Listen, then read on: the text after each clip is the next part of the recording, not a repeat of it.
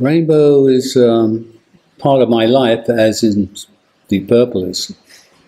I just got back together for a few shows because I wanted to have a blast on the Strat. And that's always good fun. But it's not something I will do all the time. I might do another couple of shows. You know, Japan wants us and a lot of other places, but I'm, you know, Blackmore's Night is really my main music. That's much more challenging. You know, it's not so easy to play. You're playing with an acoustic guitar. Whereas if you play with an electric, it's a lot easier because of the noise and the big amplifiers. It's just as good, the music, but it is kind of slightly easier to play. Because what we're doing in Blackmore's Night is a lot more kind of different. You know, a lot of bands do guitar, bass and drums playing really loud. And I've done that for a long time, 40 years. And I felt it was time for a change. So that's why Blackmore's Night is a little bit more important than Rainbow. Although I still have an affectionate remembrance of Rainbow. And that goes back a long way. It's the same as Deep Purple. Nostalgia is important. You know, we all listen to the Beatles, people like that. It's all about nostalgia. And us remembering ourselves as we were younger. So naturally I have a feeling that people say things like, oh, I prefer the music 40 years ago. That's because they were younger and they were having a better time. And now they're older, they have all sorts of problems, health problems, things aren't so good. Yeah. But the music's still there.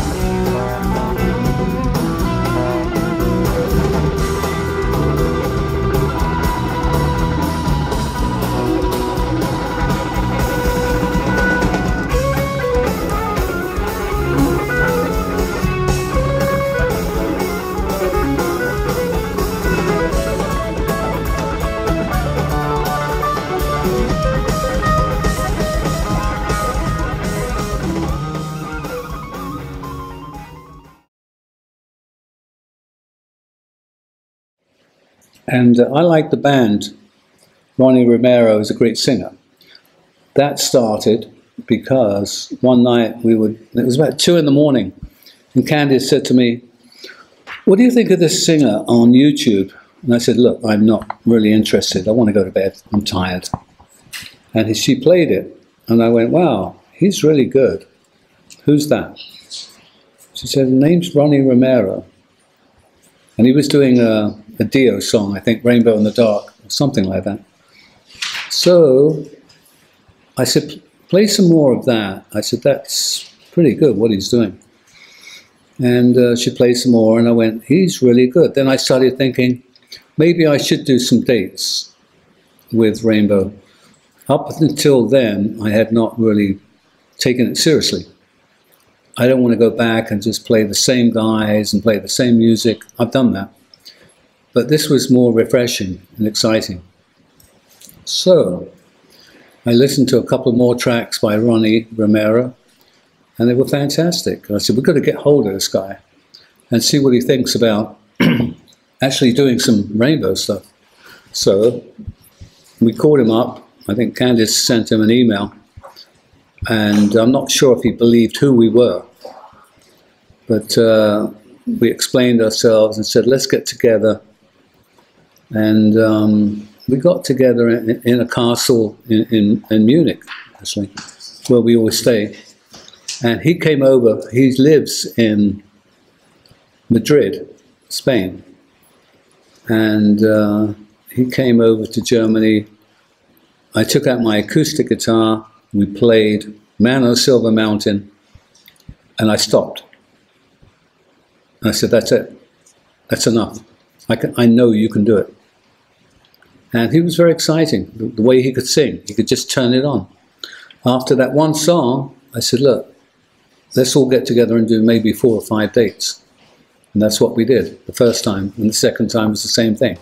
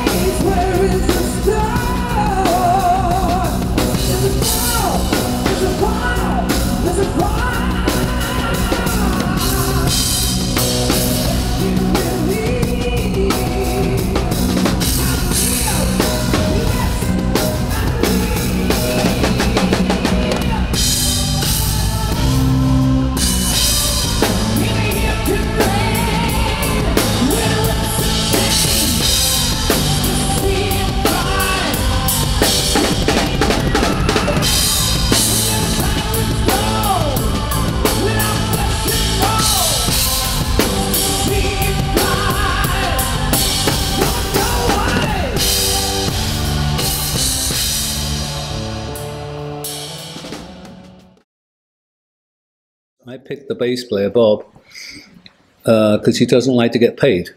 So that suited me. No, he's a great bass player, very rhythmic. He provides a lot of support. The drummer, so many people wanted to play drums on the Rainbow stuff. I didn't want a star on the drums. I just wanted a good drummer. And Dave's a good drummer. And of course, Jens is probably one of the best keyboard players in the world. And he was up for it.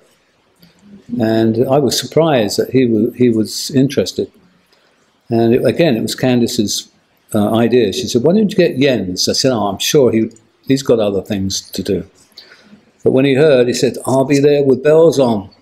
Count me in. So, and he's such a nice guy. People usually that are that good on their instrument are not so nice. But he's a great guy.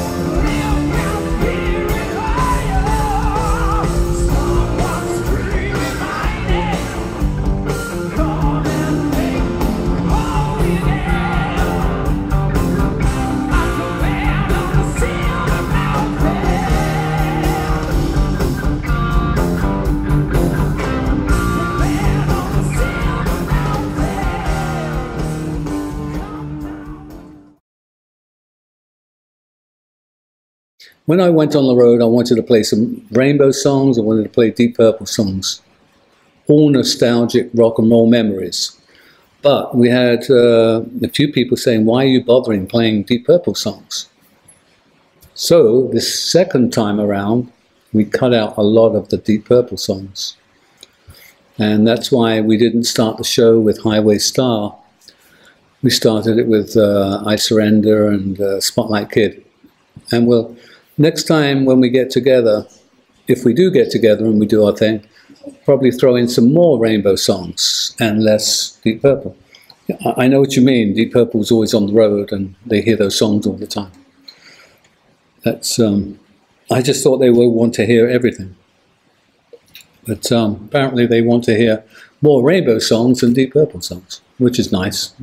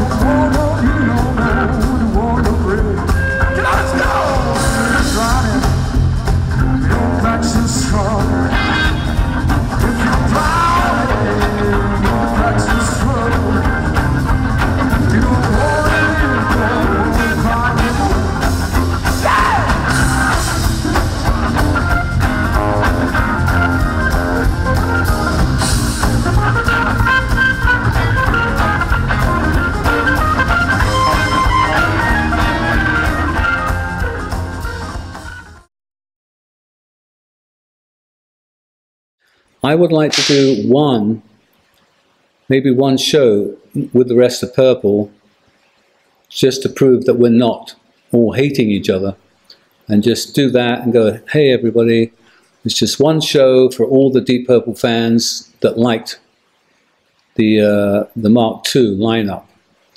And that was my idea in the beginning. But when you're talking to managements of Purple, it gets complicated. You know, they want their money for this and that, and so it's like not like you call up your old friends and just say, hey, let's just have a good time and we'll play, because there's lots of fans that want to hear it. Once you have managements and agents and promoters getting involved, it gets so complicated that everybody just pulls back and says, it's too complicated.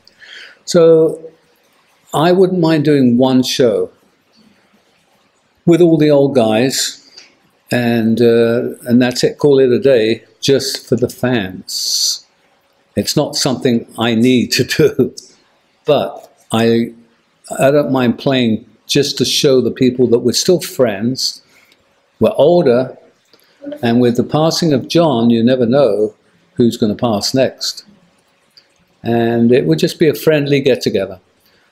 But as you might know, in this business, nothing works around friendship. It's all about money and business. And unfortunately, we'd have to deal with people that were going to make money out of the deal.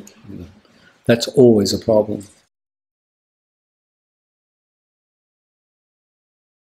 I liked it on a physical level. I liked fighting him, and he liked fighting me. I'd throw spaghetti in his face and he'd punch me. You know, that's all good stuff. And I think we should go do one more show and get lots of spaghetti and throw it all over each other, and take it from it. That's right. And I think it would be good from a nostalgic point of view of just showing that we can do it again as the old band. Obviously, Steve Morse is their guitar player, fantastic guitar player, and it's good that he's in the band. This would just be a one-off. You know, obviously I wouldn't join the band again, and they wouldn't have me. That's out of the picture. It will be one show, and hopefully it would be fun. Mm-hmm. But there again, knowing Ian and I, we'd probably start fighting.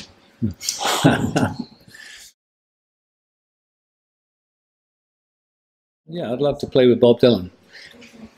I mean, it sounds kind of funny in a way, but he's the only person I admire in the business.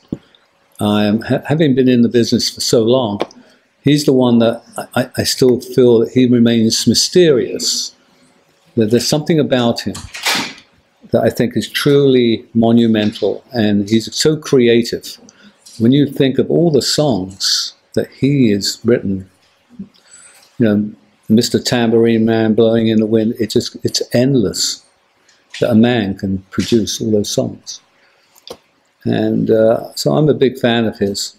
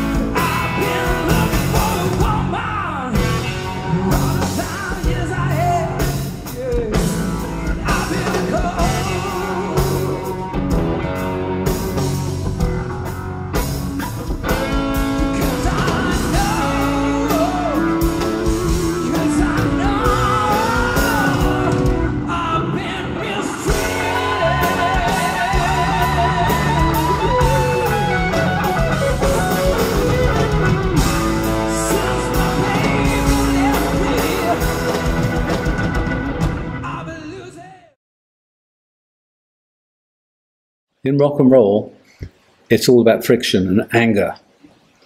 With this band, it's all about, oh, there's a couple of our friends in the audience, let's have a few drinks, and what do you want to hear? It's all friendliness and party time. That's the difference. It's a big difference. But all the time I was playing rock, I used to feel quite angry on stage about trying to get across to the people a message. It wasn't about, hey, let's all have a good time. It was about, you will have a good time. When I came off stage, people were told, do not come in my dressing room for half an hour because I'm still very angry. But rock and roll is about anger in a way, and suppression. It's not about being friendly and happy. It's about pushing a certain urgency about life. And life is not all fun and games. Life is not about parties. I was pleased in a kind of a sadistic way. I knew that what I was playing on stage had a force behind it, but it wasn't a happy force. It was an angry punch force. And I think any band that's playing rock feels the same way. Someone like The Who, they don't go on stage to be happy. They go on stage to push a certain urgency. And that's how I was. Technically, when I'm playing Rainbow songs, I have to cut all my nails short. I can't have a long thumbnail like that because I'm picking. Whereas I'm playing Blackmore's Night songs, I have to grow my nails all very long, put acrylics on them, so they're like hammers. Yeah.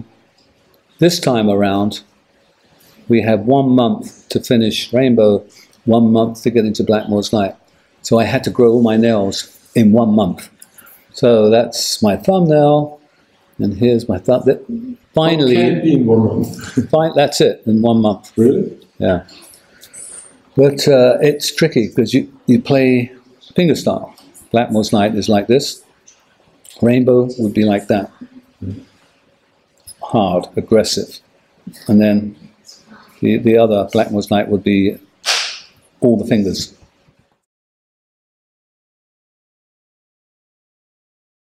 I couldn't believe how many people wanted to see the old Rainbow. There's more people interested in Rainbow now than there was when we were playing. So, can't be bad, I suppose. And if people want to see some more shows, we'll do some more shows. I know that Japan wants us, and Russia and a few other places, but I'm not too quick. Being 72, I'm now getting back problems and leg problems and teeth problems, you know, and my ears are falling off. And sometimes it gets difficult to play when your arm falls off on stage. So I'm holding them back. I'm going, wait. Because they're going, yeah, we want to book you. And I'm going, no, wait. I want to see how I feel after the end of the tour. And if I feel healthy, then I'll do some more.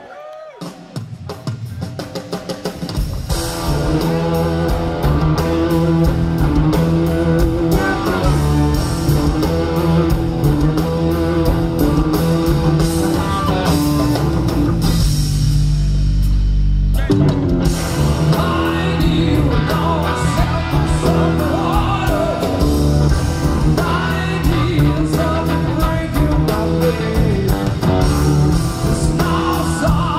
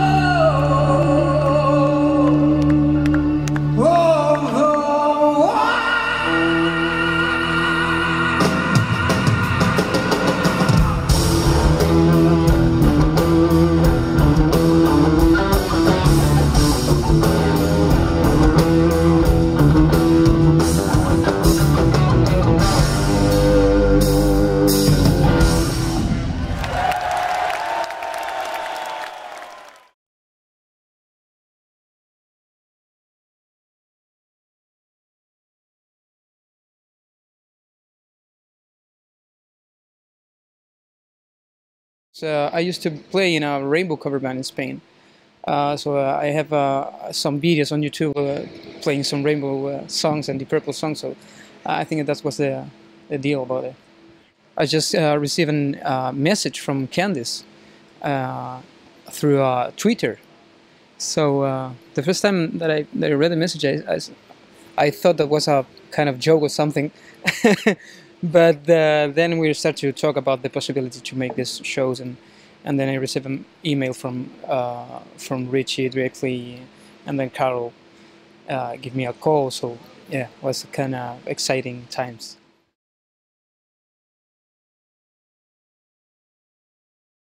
Yeah, from the very beginning, in fact. Yeah, because my father was a really big fan from Ritchie Blackmore and Deep Purple, and he showed me the first albums when I was 7 years old, something like that.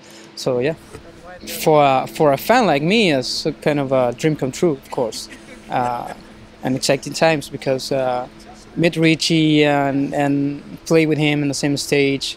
Like I always say, it's a kind of a play with the best guitar player of all time. So it's obviously a dream come true, and take a dinner with him and take a beer and be all these days on tour with him and Candice and the rest of the guys is a kind of a dream come true, of course.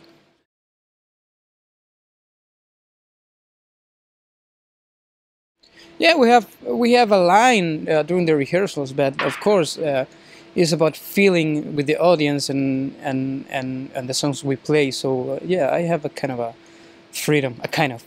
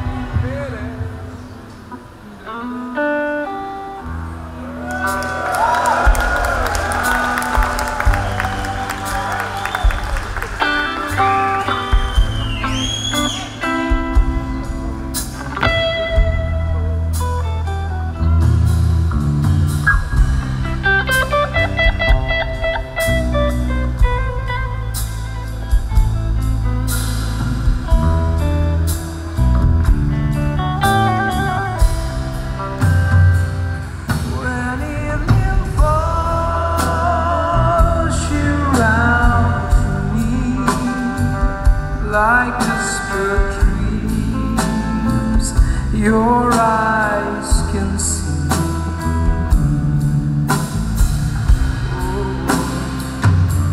Sachte warm, she'll touch my face. Your breath is strong against the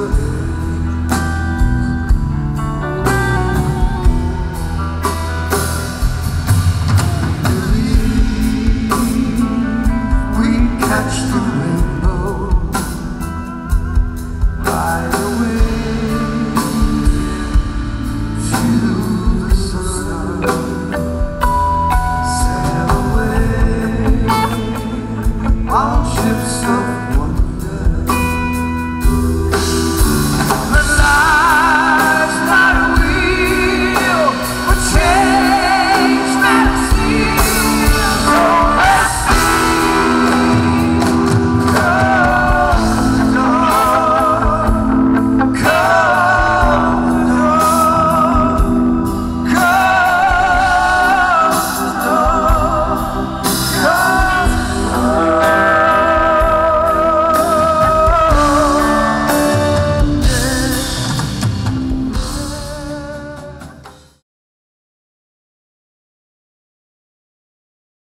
For the fans, probably the Dio era is the most important era of the band, but I really prefer the melodic and commercial era because one of my favorite singers is in fact John Lee Turner and Graham Bonnet too.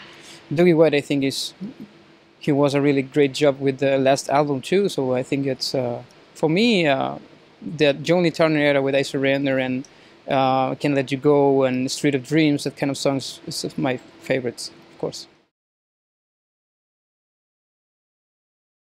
The people say that I have some similarities with the Dio voice, but in fact my favorite singers, they're more melodic singers, like I told you, Jolie Turner and Steve Perry from Journey, different kind of singers. So I'm just not trying to copy any of them. I'm just trying to sing the best way that I can and pay tribute in the best way that I can. So I think it's completely different from the people think. Yeah. It's kind of a trauma. Yeah. Could be. Richie, if you sometimes are on stage and you listen to Ronnie, if you close your eyes, do you sometimes feel that it's Ronnie James Dio singing? No, he sounds better. Better. Okay. Did you hear it? Only because he's listening. Did you hear it? You sound better than Ronnie James Dio. Because I'm here. If he wasn't here. And Ronnie can't hear it. Right then, I've got to.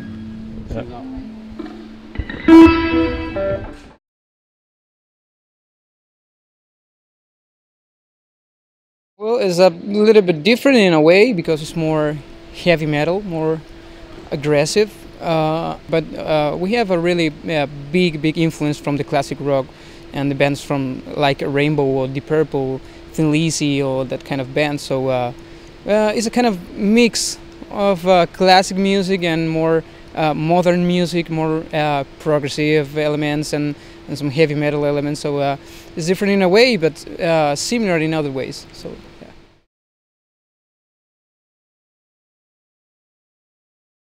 When Rich told me about to record this a Rainbow song, I'm just trying to figure it out which song that will be. But I think that he chose "I Surrender" because it's one of the most popular and one of the favorite songs from the audience and the fans. I think it was a great choice to make it, and obviously it's one of my favorite songs. So. I just enjoy the time and trying to do my best.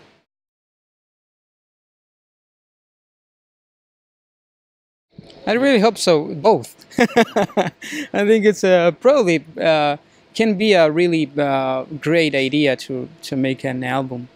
Obviously, it depends on Richie, but for me, just being on a stage with him is a kind of a gift. So whatever he wants to do in the future is okay with me.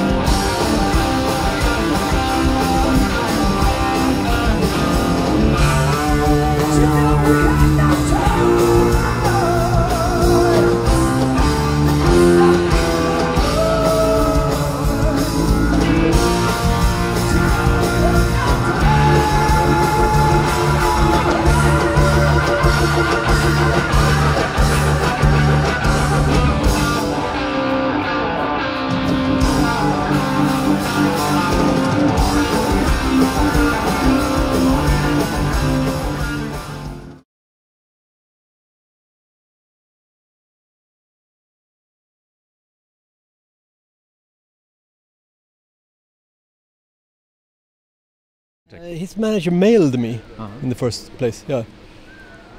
And that's actually a funny story because the mail ended up first in this junk folder, so I didn't see it. Like, and then I got another mail. Why aren't you replying? Like, shit, you know. So I found it in this junk folder. Somehow this Gmail had decided it was not an important mail. Like, but anyway, I saw it and I replied, and here I am.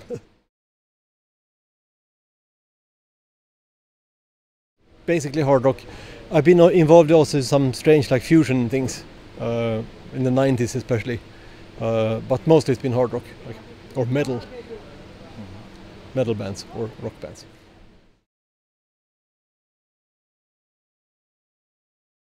Rainbow and Purple were very big in Sweden, so in effect, basically any band that I played with or any guys I played with, they all had this interest in this music, like the Purple and Rainbow. It's like so in a way, I don't know. I mean, everybody I worked with liked this stuff. Like.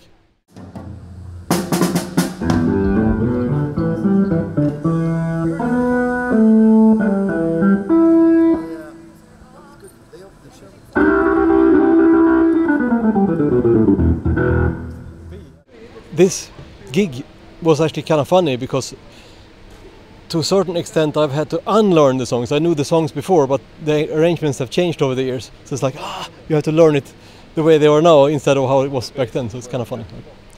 But yeah, we used to, I mean, with Yngve we used to play, you know, singers were always really pissed off, but we were like, let's rehearse the songs, you know, going out on tour.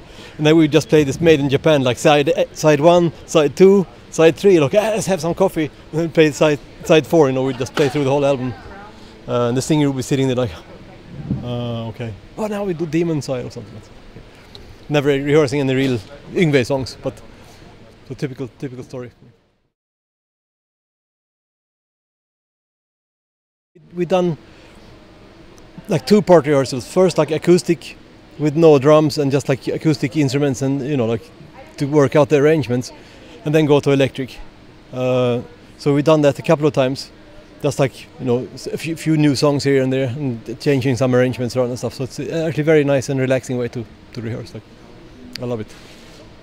And not like this, like making sausage, fucking, you know, let's rehearse 10 hours a day and, you know, play the set 15 times. It gets like very tiring. Like, so this is really cool.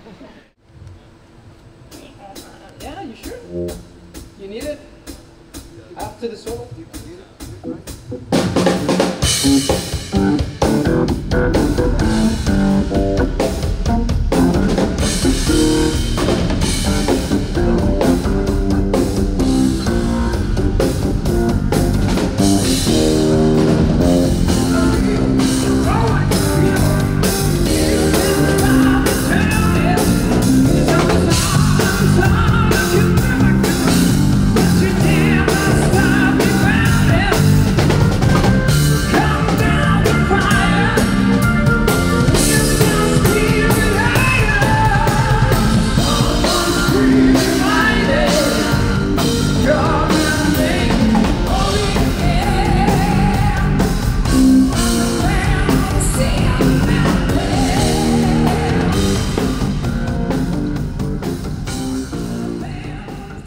I think with a band, this is like, what is it now, 1, 2, 3, 4, 5, 6th gig that we do. And I think, you know, of course the band starts to mind read more. You know, we can sort of understand more what we are doing immediately. Like, so that's good.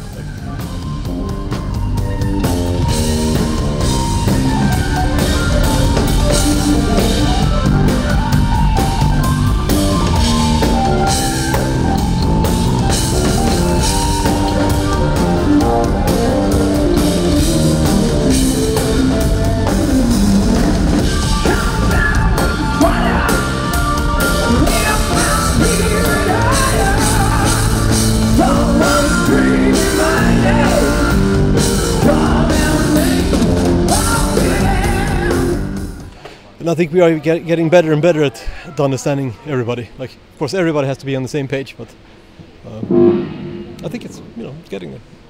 Of course, now this is the last gig of the tour, but it's getting better and better.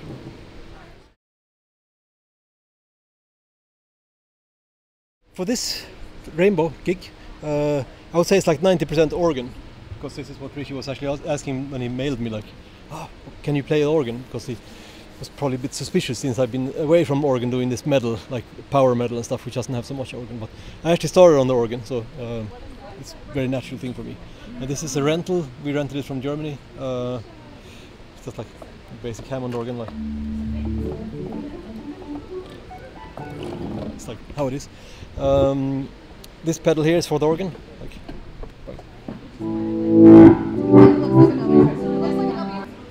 and well, in short, there's not so much synth sounds with this band, but they are handled by this, and it's like actually a computer doing the stuff. I have it here, and it's running a program called Bidule, and basically it enables you to make this like sort of rack with sounds, like so you can put. And this pedal here is for the synth stuff. Different sounds like.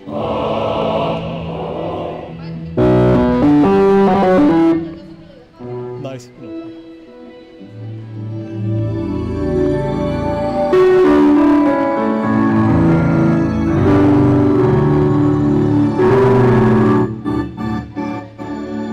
And most amazing feature is this here. In case the computer breaks, I have this panic switch. You like that? And then the computer is bypassed and you can still have sound like emergency sounds. But very often it's working now, so it's a Windows machine, but it's like most of the time working. So. That's the equipment for you. I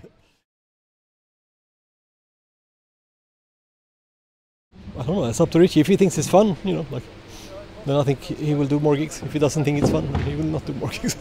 But I hope there's more gigs, because of course I also hope that he will decide to record some stuff. But you know, it's up to him. If he thinks it's fun, it's like. The second song, it was like the new song. It's actually a super good song. It's a pity that it has not been released, but I'm hoping he writes more. I mean, he should write like 9 more like those, and make an album. Like, it's really good.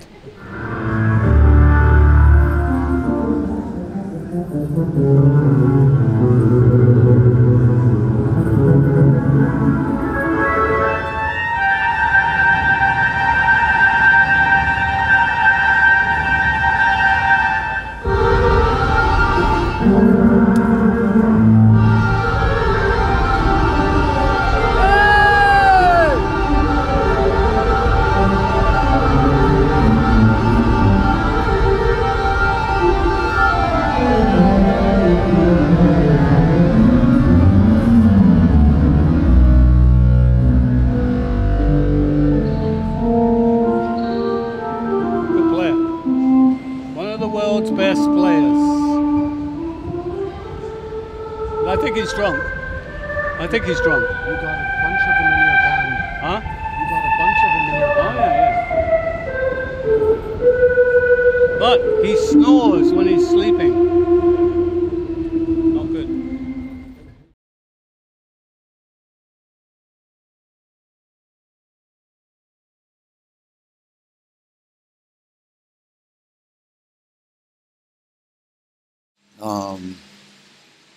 So we know each other from a long time, and he knows this, so I'm glad he trusted me to do it. All those, they were different bass players with different styles in all the different bands too, many. But I think he needed people who could cover 40, 50 years of music. That's why you see Ronnie. He can give you the feeling of Dio and then the other singers too. I don't know. It's sort of like being in a show where you're telling the story of Richie's career. It's this. I know what's coming because I spent 6 years with Richie before, and I'm glad he chose me to do this, because this is a piece of history, you know, for him. People waited so long, you know. It was 20 years. People were waiting. Some people were crying. I waited 33 years. My God.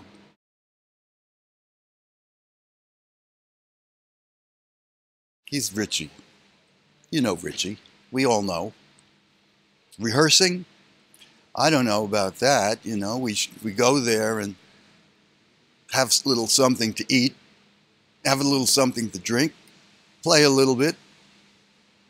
It's not the rigorous, repetitive thing that you do to get something to perfection. We didn't do that. But we have a lot of fun.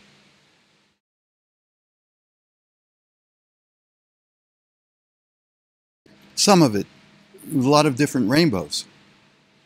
The Ronnie Dio rainbow, the Joe Lynn Turner rainbow, the Graham Bonnet rainbow, all different identifying factors. Richie was always there, but very different. I really started out as a Deep Purple fan, and I'm very happy to include, that's part of his history, so it's in the show. I mean, we're calling it Rainbow, but let's face it, there's Deep Purple in the show, and Richie was the founder of Deep Purple, and when I was young, Deep Purple was my influence.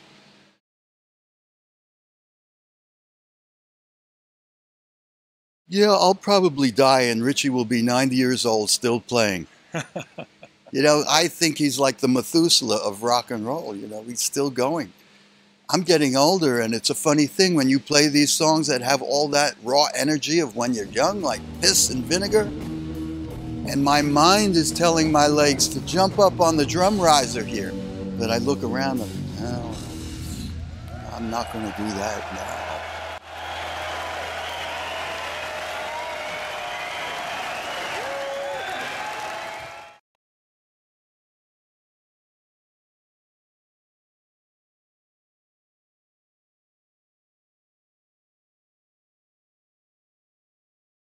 My parents are both musical. My mother is a musician, and my father is a great appreciator of music. So I grew up listening to all different kinds of stuff, but a lot of classic bands like Steely Dan and Earth, Wind and Fire, and you know, groups like that. And then I started taking lessons when I was 4. I'm sorry, when I was 8. I started playing when I was 4, and they started me with lessons when I was about 8. And I discovered the first band that really grabbed me was Rush, and Neil Peart, the drummer from Rush, and that just blew my mind open. I didn't know these things were possible, you know, with drums. The next band I discovered was Led Zeppelin. John Bonham, obviously, you know, a classic guy. So I had these two sides. I had the very technical prog rock kind of Rush thing, and then the more of a more kind of, you know, laid back, intuitive sort of feel from John Bonham. And then from there got into like big bands type things, Buddy Rich, Gene Krupa, people like that, fusion, Billy Cobham, people like that. And then we get into, you know, James Brown, what's his name, Stubblefield, I can't remember his first name. And then even going into things, I started to branch off into world music. Different, like African tribal music is amazing. Indian tabla music, completely different discipline, but the rhythms from that, I try to let everything influence me if I can. So I just try to soak up as much as I can. And it's a lifelong process. I'll continue to learn.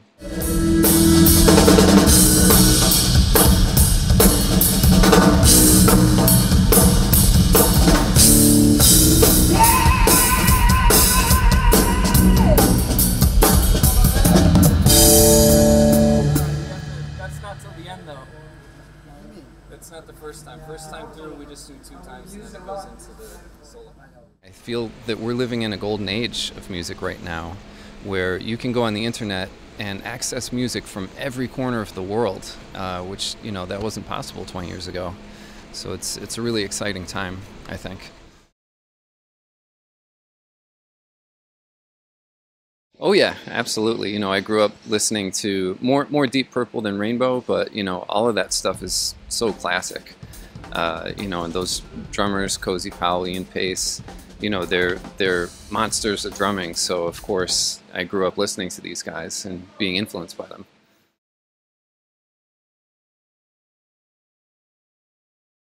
Yes, it's 100% different. It couldn't be more different, in fact. Blackmore's Night, of course, it's a longer set, but the music style is totally different. I would say Rainbow is a much higher energy level, particularly for me, what I have to do. It's much more athletic, I would say. Even though it's a shorter set, it's very, very intense. I think it would be typically, but I'm really used to playing with him, obviously, from being in Blackmore's night. So I'm kind of expecting things like that to happen. So, you know, I'm always watching him to see what he's going to do next.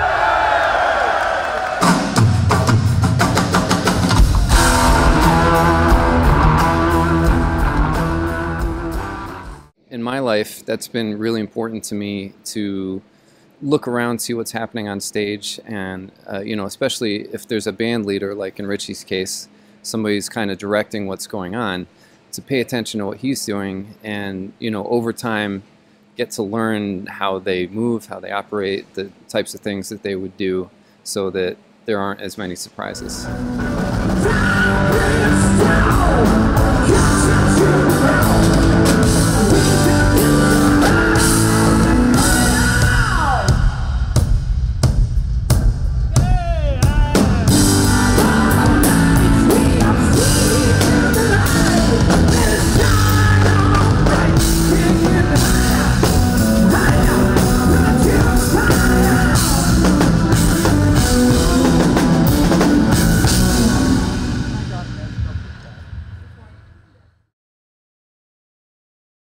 Yeah, I love it. I love it. A lot of people say, you know, isn't that scary getting out there in front of, you know, that many people? Isn't that like intimidating?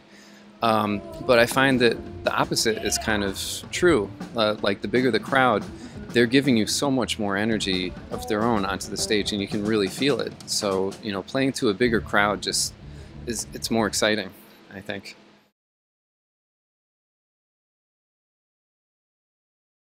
Good question. Good question. If it were up to me, there would be a CD and a tour, and we would continue. But we'll see. We'll see what happens. You know, we'll see what Richie wants to do.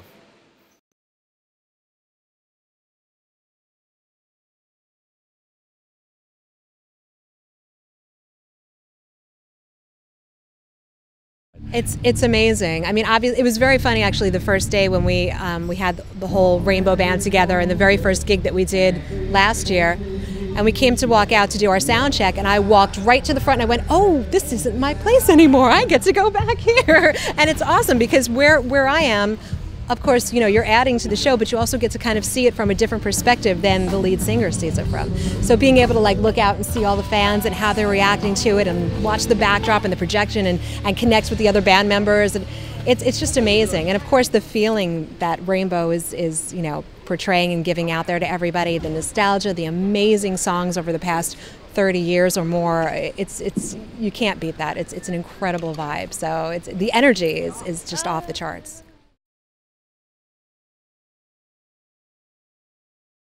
Yeah, exactly. So we we do our rehearsals for Rainbow. This time we're going to go back home. Last time we actually went right from Rainbow to the Blackmore's night shows and rehearsed and you know, a couple of days before. But this time we're going to get about a 4-week break. So we're going to go home, get all the Blackmore's night band members together. We're going to do our rehearsal there and try to wipe out some of the things we remembered from Rainbow. It's only so much memory we've got up here these days. But then, you know, of course, everything comes right back, and then we come back overseas, go into Germany, Czech Republic, Luxembourg, and Holland this year. So yeah, go back home, study, come back over, and right back into Blackmore's night, which is great.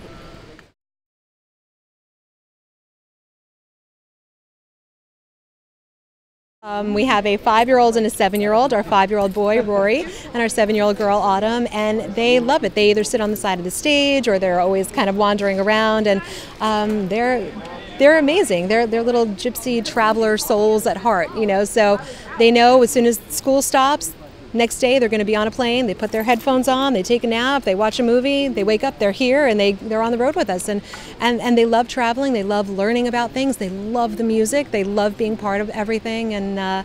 And they've been doing it, really, both of them, since they were 1 year old. So it's in their blood, and they're both so into music, and they get so proud of mommy and daddy out there. So they're our biggest fans, and we're their biggest fans. Autumn is actually going to be on the next album that Blackmore's Night puts out. We have she was taking acting, singing, dancing lessons. It was like a triple class in one class, and she came home with this beautiful song, this very eerie, haunting ghost story of a song that we had never heard before. And you know, we're always looking for traditional songs or inspirational songs for Blackmore's Night. She came home and she sang us this song called The Ghost of John. And Richie fell in love with the song, and we immediately took it from her, and from her inspiration, from where she learned it from, and we added new lyrics, and we recorded it, and we put it on the next album for Blackmore's Night that's coming out. And we actually had Autumn at the end of the song singing it in the studio with us. But the funny thing about Autumn was when it goes, "Have you seen the ghost of John?" So Autumn gets on there on the microphone, and she immediately went into Broadway mode. "Have you seen the," and we're like, no, tune it down. So she's like, "Okay, have you seen," well, no, don't do that. Just sing it innocent, like a little girl, you know, and she's 6 years old. And she finally just sang it just like in this perfect little girl, innocent, naive tone. And it wound up being so chilling, and we had the goosebumps on our arms, and we said, "That's it. That's the perfect one. You got it. And she goes, "But that's kind of the most boring way that I did it." Like, it's okay, because that's the one we were looking for. It was perfect. So we're thinking now about bringing her out on stage when we perform the song live for the fans, to do her part, maybe start the song or just end the song with her, and have her make her little showcase and just sing that song for the fans, and then we'll go into it for a full band mode. So that would be interesting. And Rory is a little bit kind of in her shadow, but he still has this perfect, beautiful, pure voice. So when you can finally pull him out and get him to sing, and the two of them sing together, their tones match beautifully. And it's going to be an interesting thing to see where they go. We would never push them to see, into a direction and say, "You have to do this, you have to learn guitar, you have to sing, you have to." But if it's something that they take the initiative and they really feel they want to, we'll be as supportive as parents on their path as you should be.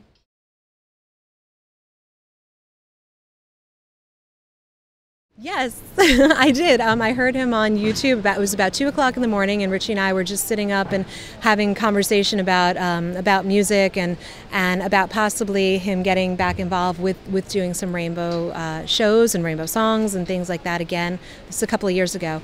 And we were trying to just think of who would be in the band, and a lot of names came up. We thought of a lot of people. We had a whole list of people, whether it was people that had been in the band originally or just completely untapped talent. And I started doing some searches on YouTube, and actually, strangely enough, I looked up like Dio era bands that were the cover bands all over the world.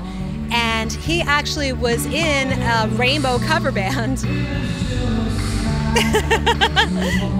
So he actually was in a rainbow cover band, and then he was in a Queen cover band. And just hearing the tone of his voice and his stage performance, it was amazing. He was so strong, he was so confident, he was pitch perfect, he was just so solid in what he was doing, and it just blew me away. I found about 2 other guys, but they fell short as to, as far as when Ronnie was up here and the other guys that I looked at, I was like, well, they could be backups, but like maybe as plan B. But Ronnie was so far and ahead from these other guys. Then I started doing some research and looking on his Facebook page, and he seemed like this really solid, nice guy who had like no issues, no problems, no, you didn't have to worry about any of the extraneous kind of baggage sometimes that comes along with rock and rollers. Then we flew him in. We met him in Schloss-Egersberg, actually, in Germany. He walked in, sat down, and just sang. And everything he sang, it made everything crystal clear. We said, that's it. He's the guy, and this is the path he's taking, and it's the perfect marriage of his voice. And he could do anybody's voice. He could do any songs, which was nice. We weren't just restricted to only Dio songs, because he's singing Child in Time with that amazing range. He's singing Joel and Turner era songs. He's doing Graham Bonnet songs. He's doing any songs that you put in front of him, he's got it. And he's so strong, and he's so powerful. and he's got a great heart and a good family and a nice guy. You can't beat that package.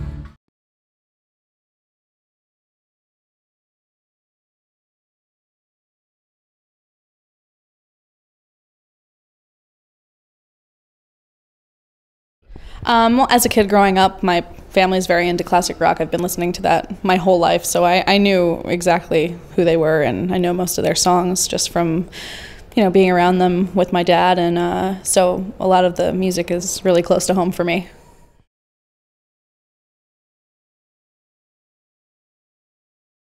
My teacher from high school actually opens for them for Blackmore's night, Tim Kotoff, and they asked him if he knew anybody who could sing and play woodwind instruments, and so he gave them my name, and I came up and I auditioned for them, and they liked me, I guess.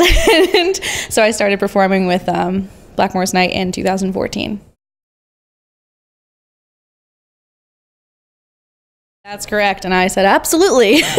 I love the Blackmore's night and Renaissance folk music, but the classic rock stuff is really like what I grew up with and what I grew up around, and it's really, I love that stuff too. So it's great.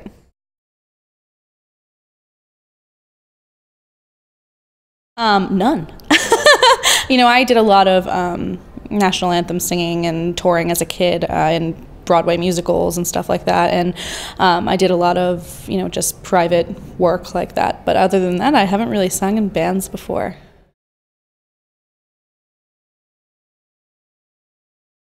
Well, I'm so used to working with Candice anyway, just singing harmony parts with her while she's up front. I think we're very in tune with each other, in general, just not like just pitch, but I think we work well together as a team. I think we have a nice blend, and it's actually really fun being able to do that with somebody, because it's very difficult to come across someone who can stay on pitch with you at the same time, and it sounds really nice. You blend well.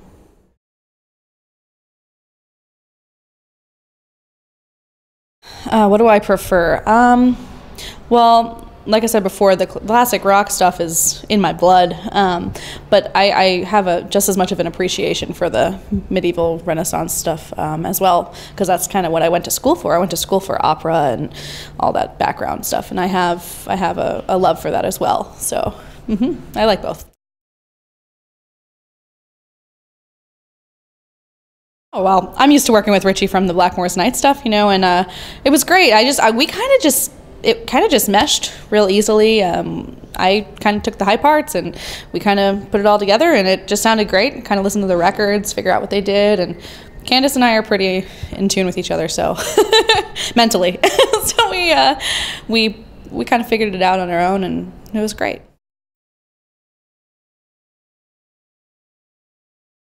No, he will definitely say, sing up higher here, or go the next octave higher, or just sing along with the melody, or I want unison here, and he definitely has a big say in what everyone does, because, it's his gig, and so that's fine with us.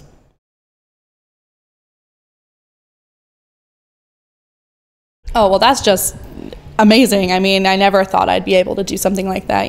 Being in these bands has absolutely changed my life for the better, and I've gotten to see so much of the world that I would have never thought I would get to see, and I absolutely love touring. I'm lucky I have a family at home who will support me to be able to come out here and do this and help me take care of my animals while I'm away. But I love touring, and I love being able to see all the things and meet all the fans and new people, new places, and it's great to have that kind of culture in your life.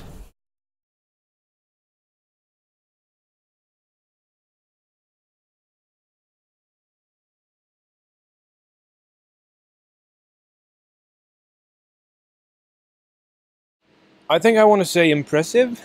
It's very nice. So far a smooth ride, so enjoying every bit of it. He knows what he wants, and that's all good, that's all fine, nothing extraordinary, he just knows what he wants.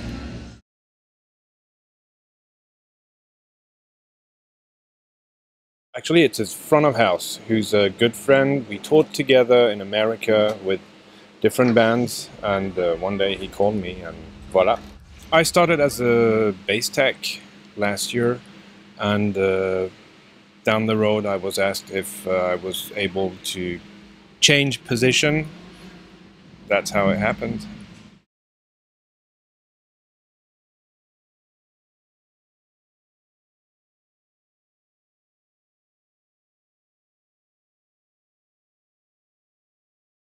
Oh, the cooperation started 3-4 years ago. We go on tour with Blackmore's Night, and yeah, I met Michael, whom I know for a very long time. So we are together since 20 years, working together, and he's literally the light operator of Blackmore's Night. And yeah, and he asked me, "Do you like to come on tour? I need some guy help me out with the production management, doing a little bit here, this and that." And I said, "Oh, okay, I've time, summertime, no problem." So I did it. It was a lot of fun. So, and that's how all started. And then there was another tour and another tour, and then we started this rainbow thing out. And it was in, I guess, in 2017. 2016 was the first ride with the 3 shows, and then we had 4 shows in 2017. And yeah, so we started this project.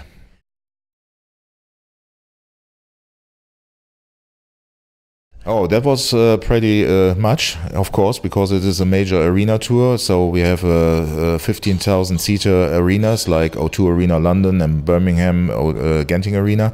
So, and so we have a quite big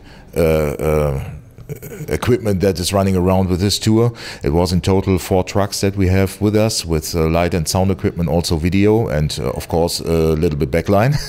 And yeah, starting planning all this is about beginning of the year. So it was January already, where I sat together with Michael and the light operator Werner, and we figured out what we want to do in that tour, because in 2016 we started doing this rainbow in the background, which was a little bit the old days of rainbow reincarnated with the rainbow that they had in the 70s stage set. And this year we said, okay, we cannot just simply copy everything and say, okay, it's the same tour, same rainbow, whatever. So we decided to go in the background with a real LED wall, because we create everything what we want on this LED wall, and do animated things with old stuff from those rainbow days, like morphing album covers, like old tickets of rainbow and posters, where at the beginning of the show we have this waving Union Jack on the back screen for the intro for Land of Hope and Glory and so on. So we implemented this video topic in the whole production of the light rig, and that is what we created by the beginning of the year already. And then it started out, figure out how big is the budget, what can we spend on money. And that is what happened in the springtime with the manager, with the management, with Alec together. And then we started out doing the bidding, the offers, and then we negotiated a little bit. And then, yeah, we had one production company who is doing all 4 shows for UK. The same we did with the trucking, the same we did with the backlining, the same we did with everything was involved in this big show. And then, yeah, we go on tour in summertime. We say what we want to do in general, what is the idea, and sometimes there are some ideas coming from Richie when he said, oh, when we're doing this, would you mind when we do a thing like this, and I wish maybe some photos of John Lord, for example. Then we keep up the idea and try to implement, of course, everything he wants, but it's not a thing that we say, we discuss every song with Richie to say, okay, we want to do this now, and in the second minute of the song we started with this one. That is, I think he is the guy who is playing, and then he rely on us that we are doing a good thing. So I think that is a good relationship as well.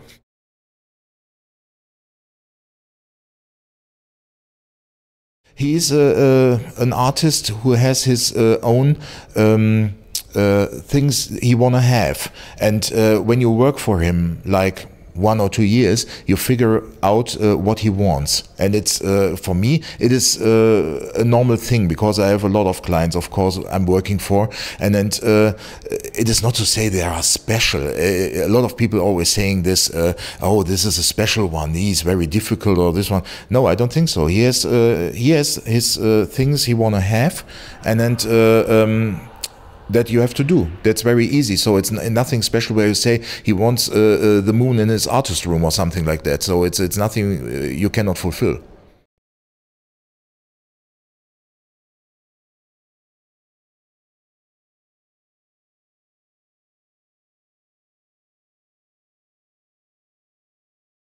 Yeah, the sound and lighting company was located in Wuppertal.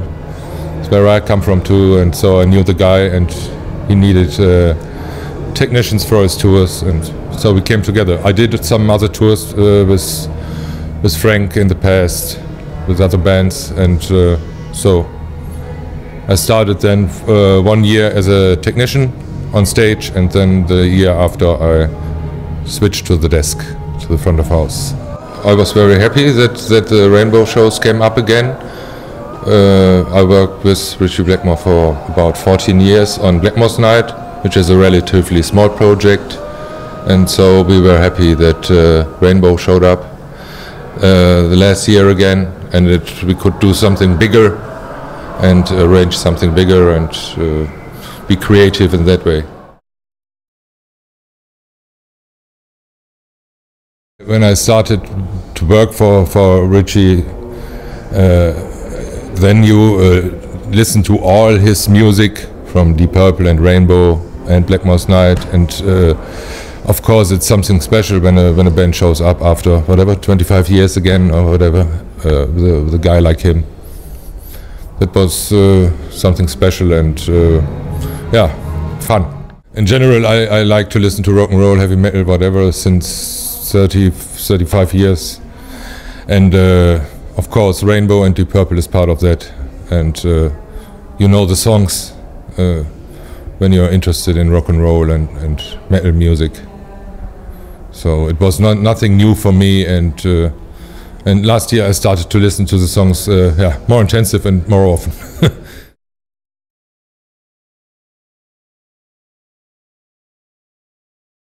If you know your desk and what you're doing, then it's not that difficult. It was a little bit difficult to set it up, technical wise, and to transport it. We had to develop some ideas, but it was not a thing from another universe or something.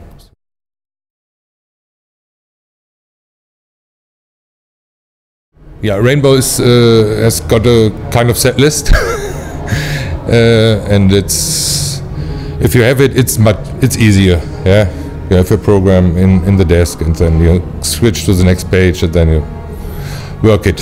So we have set lists. We don't have any. Oh. Okay.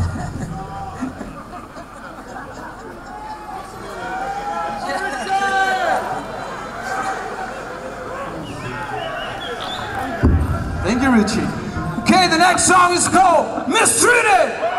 With Blackmore's Night, it's always like, do we have 6-7 songs in the beginning? It's always the same in a tour, and then it changes. You know that Richie has got a big set list of 40-50 songs.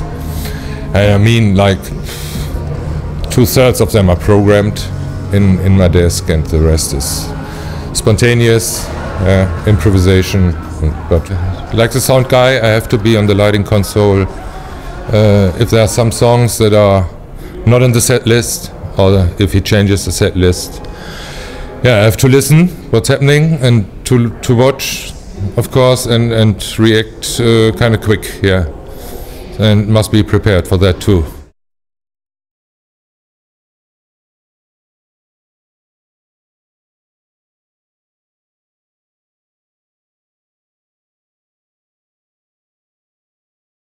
Last night there was too much noise, so it took us until 4 o'clock this morning to find out who was talking and on a phone. We thought it was you. We came up to your room. It's Jens. You were going. Nice catch. You were snoring. Was I snoring? Yeah, and I thought, well, it's not him. So I'm sorry if I was snoring. We were going these fucking around doors, they're impossible to close quietly. They're like designed to make it. Right? It's like a drum or something. Or the draws, or like any. Bang! But we found out who it was. It was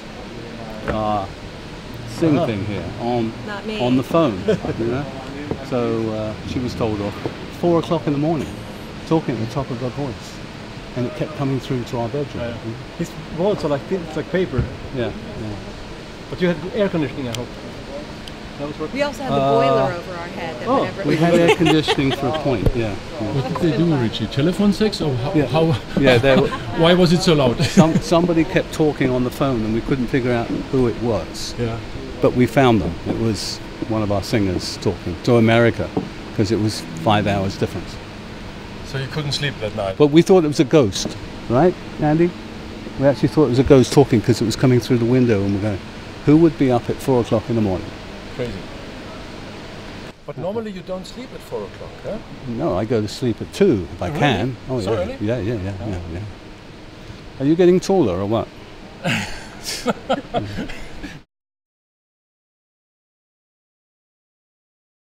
Very good. Yes. Right. So it's here we are. Good feeling here? I don't know yet. I'll let you know in a minute. You have good reminds on Birmingham, yeah? You remember Deep Purple? Yes, The of cameraman, course. so he should take take care care. of it. That's right. He should take care. That's right. That was all because I've forgotten what the reason for that was. There was a reason. There was a cameraman on stage and you didn't like it. You know what it was? There was 6 cameramen on stage. Yeah. And I said, that's not right for the people. You know, they can't see anything but the backs of people's heads with cameras. Yeah. That's what it was. Yeah. And then...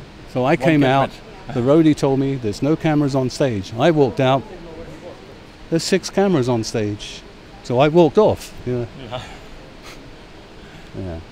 Yes, try and forget those days. And the other guys were wondering, oh, what's about Yeah, the guitar? yeah. The guitar was lacking. That's right. Ian Pace is playing, and I'm walking on and off, and he's going, "What's going on?" You know? He didn't know. You know. But I feel if people have paid money, they haven't paid money to see the backs of cameramen. You know, because they're big cameras. They were on big trolleys. You know, so the whole audience is trying to see the band. That's not fair. That's what happened.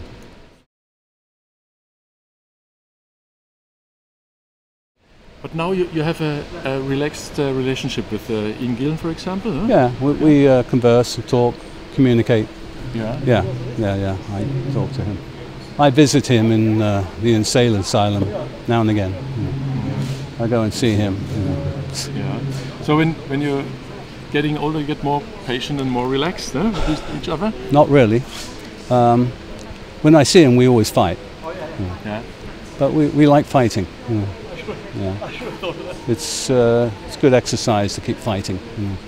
Yeah. And sometimes it keeps the tension with the music, yeah? That's right. Yeah. We have spaghetti fights. Yeah.